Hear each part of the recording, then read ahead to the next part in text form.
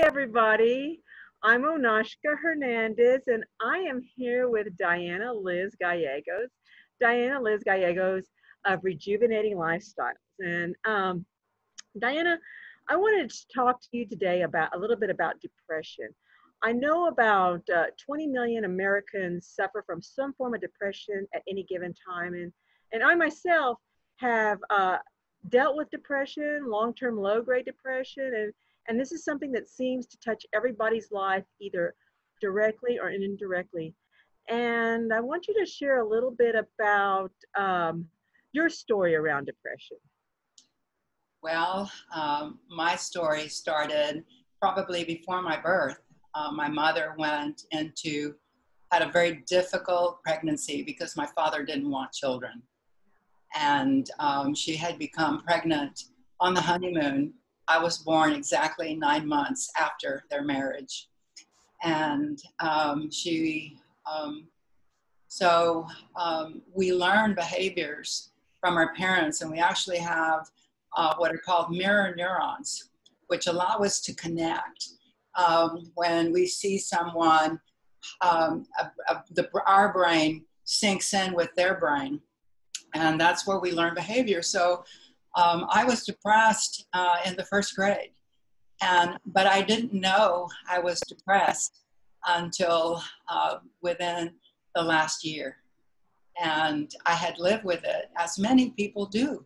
If you've never known anything else, you go through bouts of you don't stay down all the time, but there are things that are just so difficult to do. And even though you want to do it with all your heart, you just can't bring yourself to do it. And I found myself in that position. And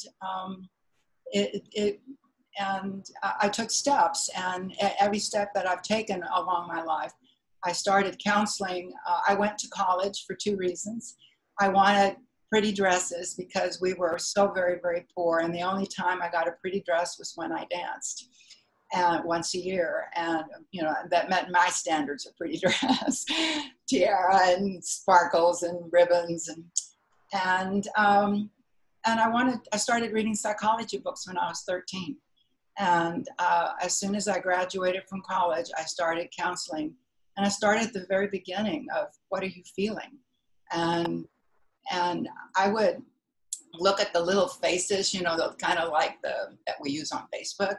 And I would try and figure out what it is to connect my emotions. So I've been on this journey studying depression my whole life, and particularly this last year.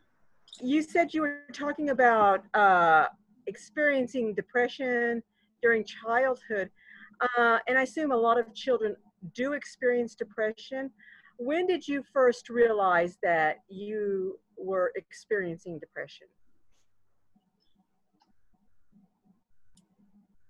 I've gone through several bouts of burnout, and separating the body from the mind. I think that those bouts of severe burnout, I've gone through burnout 3 times. And I think the burnout was partly real emotional situations that were really hard. Being physically totally exhausted, mentally, emotionally, and spiritually. And when you have such stress, your body just breaks down and can't cope. So, I would think that those were 3 pits, but there's an underlying energy that I've lived with most of my life, and I've taken steps, and I recognize now that the difference between me and my mother is that I have taken baby steps over and over and over again. And even though I've done that without it being a conscious plan, there's holes that I occasionally slip into. Does that answer the question? Yeah, no, and that makes a lot of sense, because I think you really pointed out, how can you know something if you don't know know a difference. And I think that's very interesting to think about that. So talk to me a little bit about some of the things that you've gone through, that you have come through, and how you've recognized your depression, what's worked, what maybe hasn't worked, some of your journey in trying to find your way through it. Okay. Well, the first time I went through burnout, I was in my early 30s, and I had a dance studio. I have a bachelor's and a master's degree in dance, and my students wanted to compete, and I had no interest in dance competition, but they were consistent, and I was there to serve their needs, not mine. And so I said, okay, we'll take one number to competition. Well, we won first place, and we didn't go to the national competition.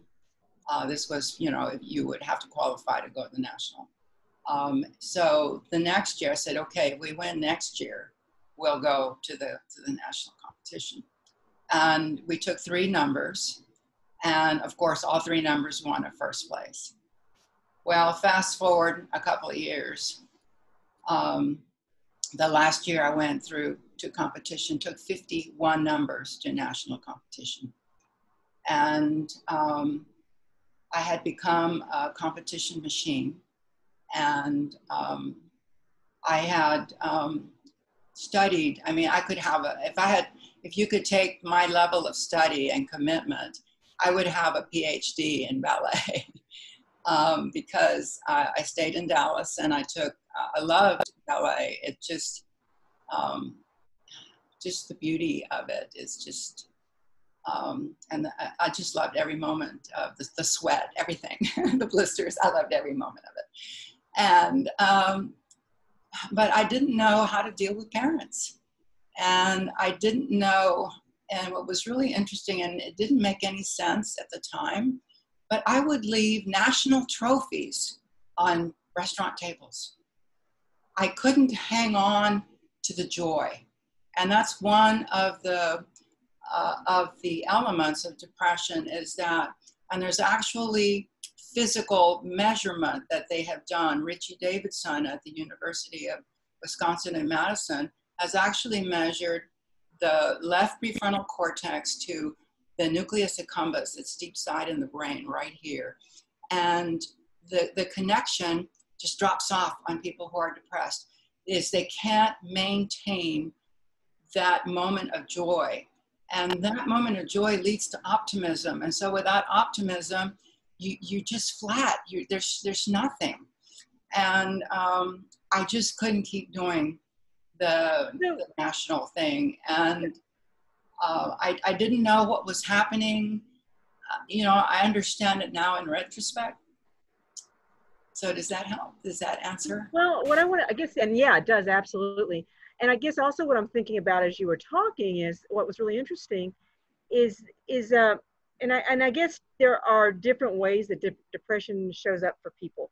But I guess while you were talking, I was thinking, is there an element of being a perfectionist, not good enough, always striving, making championships, but not making the mark? Is that a telltale sign of the depression? Perfectionism leads to not being able to enjoy the moment. And that's one of the reasons why mindfulness and the practice of mindfulness is so important, because what happens is you have this almost perfect performance, but there was this one little thing that didn't go exactly right, or some element of the evening didn't go exactly right, or something, and it takes all of the joy. It's kind of like you got this great big, and you got this one little tiny black dot, and that little black dot takes all of your joy. Mm-hmm. So learning to hold both things, to recognize that, yes, we're human, this is pretty darn good, enjoy it. Yeah.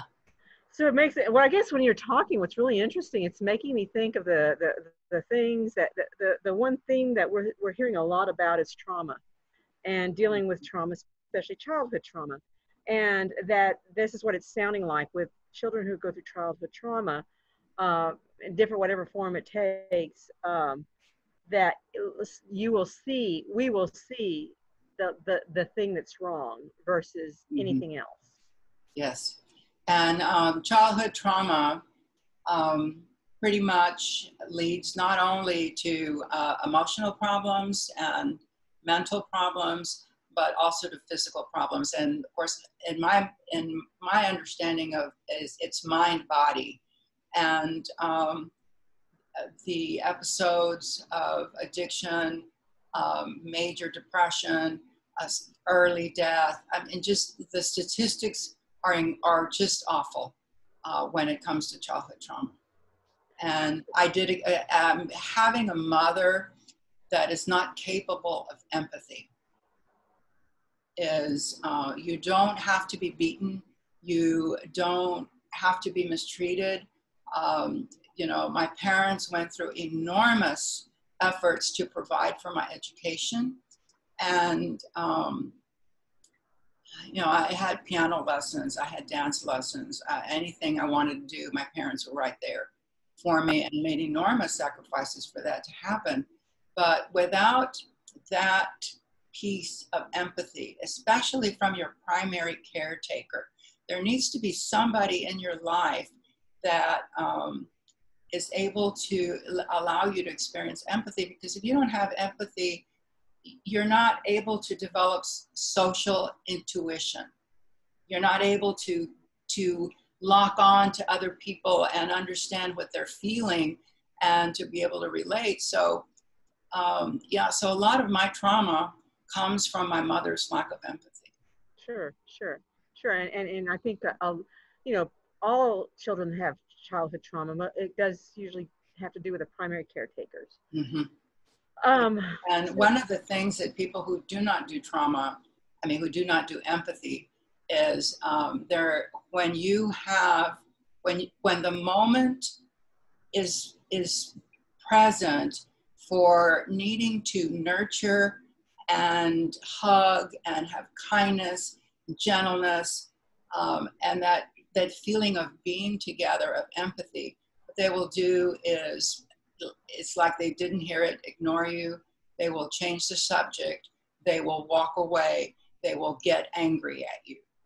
And it just leaves you hanging unconnected. So that's very, very traumatic. Sure. Because as a child, you don't know what's going on. And as we know, most children blame themselves for any problem in their environment, because they're not capable of understanding. They're not adults. They don't understand the complexity of what's happening. But yeah, so you have had this long journey. Talk to us a little bit about some of the things that you have done to address it. You talked a little bit about going through therapy, because this has, of course, been a lifelong journey for you. But can you talk to us about some of the ways you've addressed your depression once you understood that you were dealing with depression? Well, I only understood it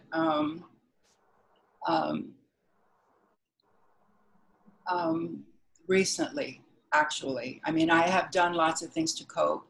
I've done 12 years of 12-step work. I did the Landmark Forum. It's an international program for personal development.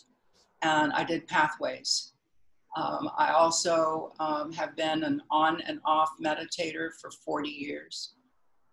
Actually, more than that now. And just always, I mean, I've read every self-help book that came on the market, read every psychologist, the psychologist du jour, you know, whoever it was, Jerry Jampolsky, and I mean, there's just a whole list of them, going back to, can't think of all the names right this moment, but so reading about it and was helpful. Years in and out of psychology as my life went up and down. And I actually learned empathy in 2009. Wow. Yes. Wow. And so way into your adult life. way into my adult life. It was something I didn't quite understand what was the missing piece, but I could feel a missing piece in my heart. And I had an opportunity to study nonviolent communication, which is when nonviolent equal, that's the name of the course, but it's actually the language of compassion. And I took the course at Unity Spiritual Center in Dallas. And I carried the book with me for years. And I must have read it 5, 6 times. And, you know, there were certain pages and things underlined. The problem that I had is you do not do empathy and compassion. You are empathetic. And after I did the Pathways program, I was at Molina High School talking to a teacher. And there was a moment, and I was able to be empathetic. And it was just a remarkable, and it was worth all the effort for all the years to have that moment. And was it like a door riding a bicycle? You learn it now. Now I got it. I can do it. So was it like just a door opened up for you? Oh yeah, it just opened up a way of connecting and being with people that I hadn't been able to do before. And I had, you know, I've lost a couple of friendships because the one that calls is my friend Norma in college. And we were close friends, and her mother was terminally ill. And I could not empathize with her. And as many people do, she got hurt and got angry, and I lost one of the best friends I've ever had. So, yeah. The price for not being empathetic is very, very high.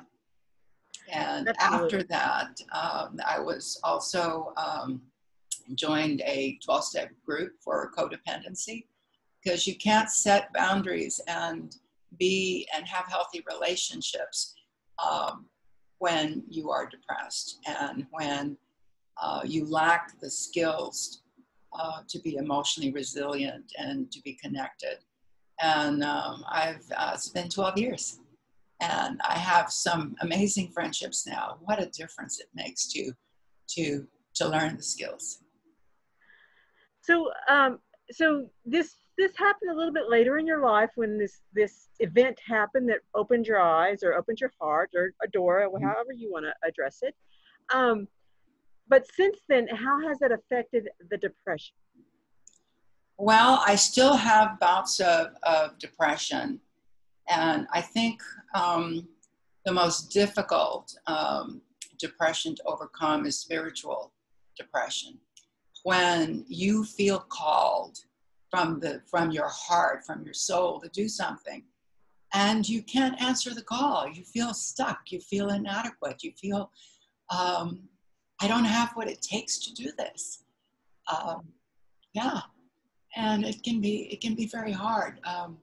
Shedding the things that protect us, that allow us to be fully present and so that we can connect. In 2016, I retired from being an authority. I had been a conference presenter just about every year. I had been, the new text came out in 1999, and I was hired by the Texas Education Agency to do presentations all over the state, teaching teachers how to implement so I was an authority on the Texas Essential Knowledges and Skills. I was an authority in cultural dance. I was, I had awards and everything. And I started a new venture and a new life. And I went into the Functional Medicine Coaching Academy.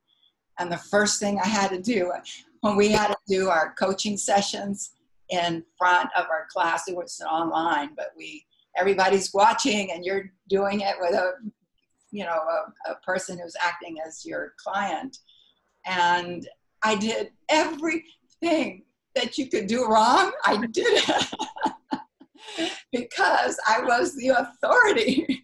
And I had a long discussion with my trainer.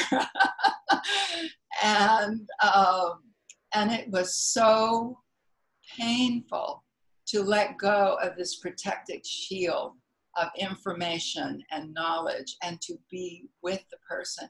So that was another step on my journey. Yeah. So now this took you, so you retired, and then it took you to your new venture, your new program, Rejuvenating Lifestyles, and Right. and I think through that you work with people dealing with a host of issues, but and of course there's a lot of research on that you've done, but as far as depression is concerned, what are the tools that you work with or you would recommend for people, especially as they go into depression and aging? Yeah. I recommend a couple of things. First of all, you need to get some good blood work done and make sure that you don't have issues with thyroid, that your vitamin D is at a good level. And functional medicine recommends that it be on the high side of it, not near the low, because it's quite a large range. And some of the doctors really like it up close to 80.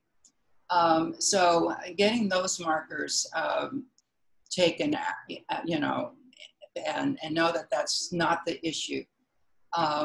And then working with a cognitive behavioral therapist if you can afford it.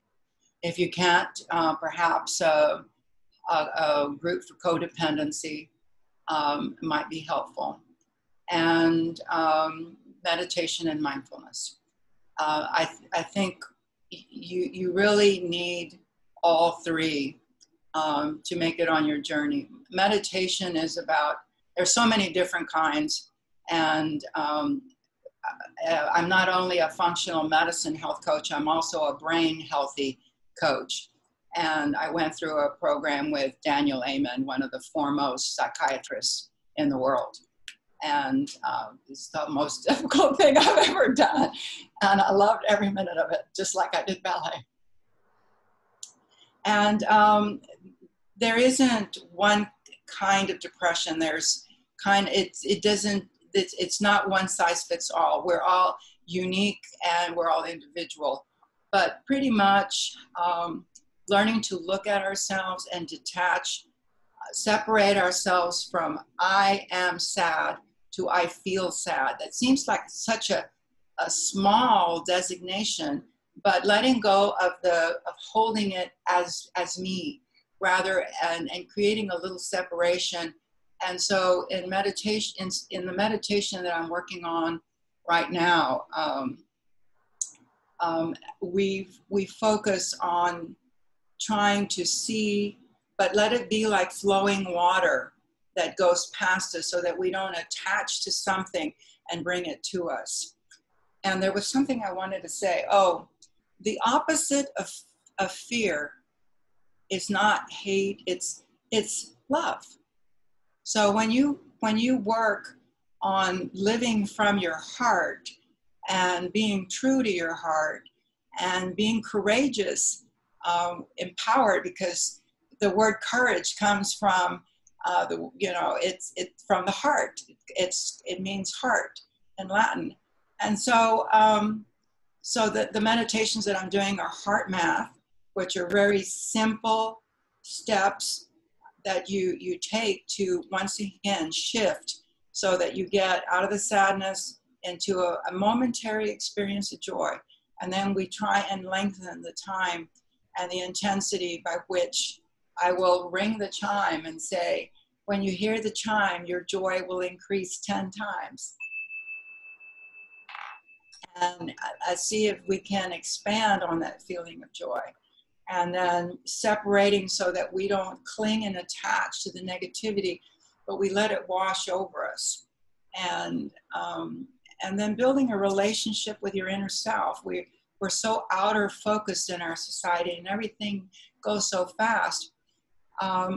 everything in our culture goes against what our body needs and what our heart needs. And it doesn't have to take, like the Dalai Lama and the Buddhist monks, someone that has 10,000 hours of practice is still a novice. No, we don't need that. I mean, it's beautiful to cultivate that skill, but with 10 minutes a day, you can make a huge difference in yourself with HeartMath and open-heart meditation.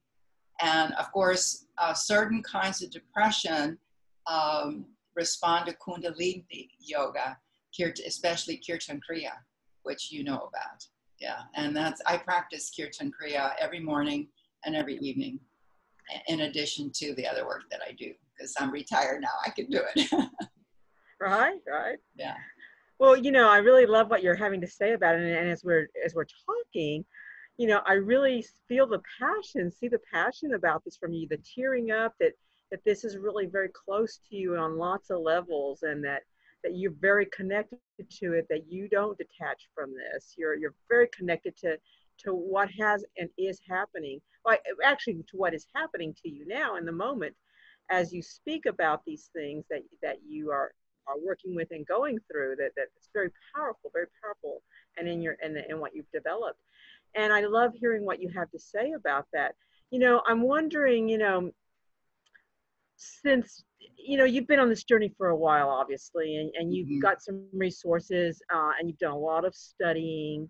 I wonder how this interconnects with some of the other work that you're doing. Which the nutrition? Well, I think one of the things that, as we've talked in the past, we're talking about depression, but what's been very interesting for me is the study you've done with depression and other issues having to do with some brain research. And I find that very, very fascinating. And I don't know if you want to talk about that at all. But. Well, yes. My mother started me on this journey. And she developed Alzheimer's. And my grandmother developed Alzheimer's. And my mother's brother, when we were getting ready to move her into the memory care facility, my sister took care of my mom for 5 years, and her husband got transferred. And so we moved my mother. My sister moved to Decatur, Texas, and I lived in Dallas. So we moved my mom to Fort Worth, on the very edge of Fort Worth, where my sister could be an easy drive for her and a long drive for me. And but my mother's baby brother had just passed from Alzheimer's, and I was having major issues at work with, and I had moved my mother into the memory care facility in January. And in April, I went into my admin's office and I said, Marilyn, I'm going to retire in 4 months and I need your help. I am correcting every form that I submit to you 3 or 4 times before I turn it in. And I'm sorry that there's mistakes on it. I am doing the best I can. So I was sure I was in the early stages of Alzheimer's. And so I had my primary care doctor was transitioning into the functional medicine program. To be a functional medicine doctor, she was taking the courses to do so. And she told me about the Functional Medicine Coaching Academy and also about the work that Dale Bredesen does. She even went as far as to give me her password to allow me to attend the sessions with Dale Bredesen. Of course, that first session that I went through everything was way over my head, but I caught on. And so in order to take the course with Dale Bredesen, I had to take the course, be a functional medicine coach first in order to. So I did that. I was enrolled immediately, and and studied a lot of the leading doctors, particularly the work of David Perlmutter, and then did the Bredesen course. And while I was taking the Bredesen course, I knew that I had to have a cognitive test. Well, what showed up was ADD. Oh, wow. I had undiagnosed ADD my entire life. Wow. And so I had an opportunity at the Restore Wellness Center under Dr. Patterson, and he did the neuro tests, and it turns out that ADD gets worse in women after menopause. I didn't know. Wow. Yeah. And yes, and so I had an opportunity to take the Amen course, and it was a godsend. And so I signed up, and after I was in the course for about 4 weeks, I said, I think I need to be tested. I mean, to really go the full route. And so I opened up American Airlines, and I called, the Amen Clinic, and I said, okay, when can I come? And I went and was tested, and that's when we found the depression. Yes, I did have ADD, but I also had deep limbic depression, and medication does not work well for it. And so I had the motivation to take what the doctor recommended was it was meditation and cognitive behavioral therapy. And so I just made a commitment that I was going to learn everything I could about meditation, and not only for myself, but to share with others, because people need to know, and people don't need to go through what I went through. Yeah. Wow, that's fascinating. Well, Diana, we're going to come to an end of our time. What is it? Is there anything you want to leave us with? We've covered some things. I know you have a wealth of information about Alzheimer's, and Yeah. I do want to talk with you more about that. But I want to come back to depression again. So, is there anything you want to leave us with depression? I think that you yes. The way you beat depression is with 3 skills: emotional resilience. You learn to bounce back. You learn how to not stay stuck and hurt. My mother died with the same little pains she'd had her whole life. She couldn't let them go. Learning social intuition, and that you do that with loving kindness meditation, and opening your heart, and